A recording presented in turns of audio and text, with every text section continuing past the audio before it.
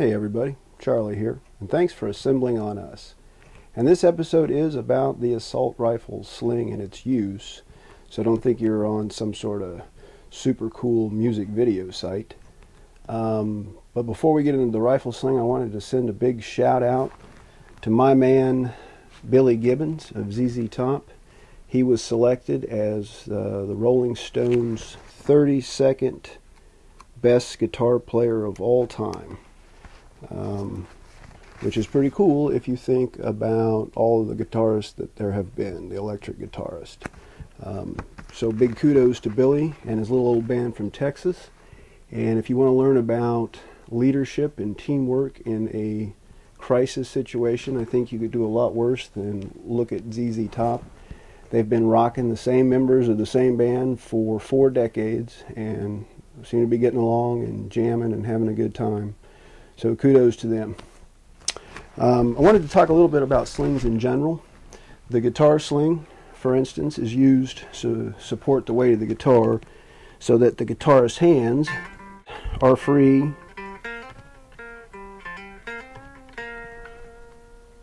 to move around on the guitar. Okay, so that's how a sling on a guitar works. We're going to look at a sling on an assault rifle in just a minute, but while I go change into my gear, we're going to send it out to Yoda, who's going to go outside and prep for a night op and talk a little bit about the use of his sling. So we'll be back in just a second. Help you again? Yes.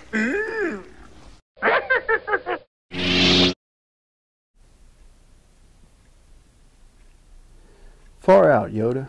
And you're right. The sling does have a lot of different uses on an assault rifle. And we're going to talk about some of them on the show today. First of all, you can see that I've kind of improvised a sling together here. I found this at a surplus store or something like that. It wasn't made to fit this rifle, but with a little use of some 550 cord gutted and some 100-mile-an-hour tape, I was able to improvise a pretty good sling for it. I've used it for 3 years and a lot of hard training. I've never had a problem with it. The rifle itself, even though it's an excellent weapon, it's one of my favorites that I shoot with.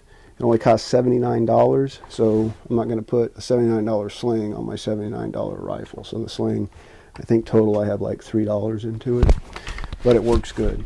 So kind of a improvised sling, I just loop it around my neck. And the idea is if I'm standing out on patrol all day, whatever the case may be, and I'm not actively engaged in scanning for threats, I'm in a condition yellow, sort of relaxed mindset. I've got it supported around my neck like this. With this kind of unusual stock here, a lot of times I'll just put the thumb right in there and let it rest. And then if something catches my eye and I'm now going into a shooting situation, I can just reach down with the support hand, bring that up, and it's right there in place. Also, if I'm engaged in the fight and I run dry, I run out of ammunition, or I have a malfunction and I don't want to take the time to correct either one of those problems, I can bring the weapon down, controlling it down so I don't smash myself. I'll transition to my secondary weapon, engage until time and opportunity in the gunfight would allow me then to come back to my primary weapon system. I can reload, I can clear that malfunction, whatever the case may be. And so that would be a use of the sling to support that weapon while I did that. And then another option with the sling is, let's imagine that, okay, we've suppressed the enemy, now we have wounded to deal with. If I'm tasked as an aid bearer, or I'm trying to help a casualty, and I leave this sort of slung around my neck, the muzzle's pointing straight down, so as I bend over to take care of this casualty or do whatever, I'm basically muzzling them.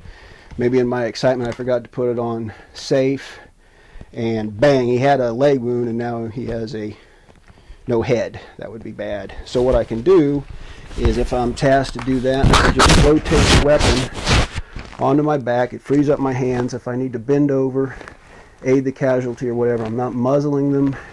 Whatever else task I was needing to do that I need both hands for, I've finished my task. I can just rotate this back around and I'm right back into the fight.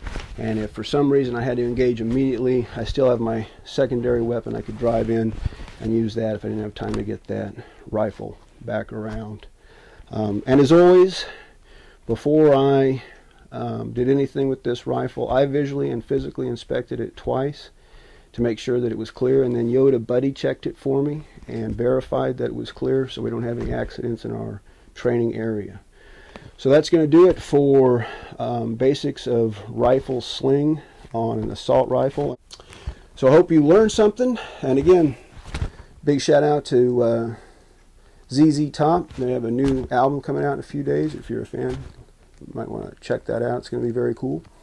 So me and Yoda, we're wishing you good training. Stay safe, and we'll see you next time. We are out of here.